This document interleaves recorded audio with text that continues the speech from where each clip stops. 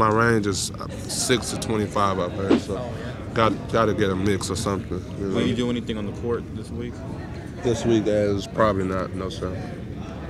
Ekpe, how tough of a decision was it for you not to compete with the basketball? I mean, it's tough because anytime you get a chance to play basketball, you want to take that chance. So, just my agent, felt that I didn't need to.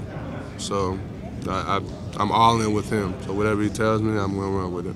Was your game kind of forced by guys who were projected lower than you, like Hassan Whiteside, Daniel, they moved out before you did?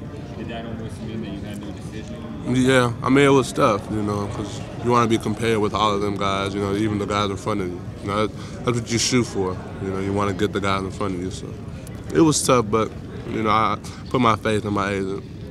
Who was your agent, by the way? Chris Lucci. How much is this whole political process of the draft? I mean, what are your thoughts on that? I don't understand it, but I can't be mad. I just got to take it all in, and when I get my chance to work on the court, individually show it then. If everybody had to play 5-on-5, would that be a much better way of solving this? John Wall, and everybody else out there.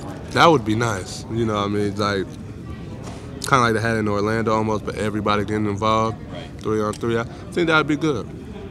With all the power forwards in the draft, how do you separate yourself from the rest? Defensively. Yes, sir.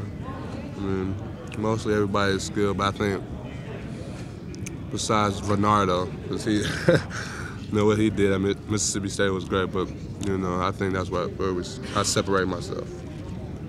2 years ago, when you were at Michigan trying to decide whether to transfer somewhere new, could you really envision sitting here right now being projected as a top 10 pick?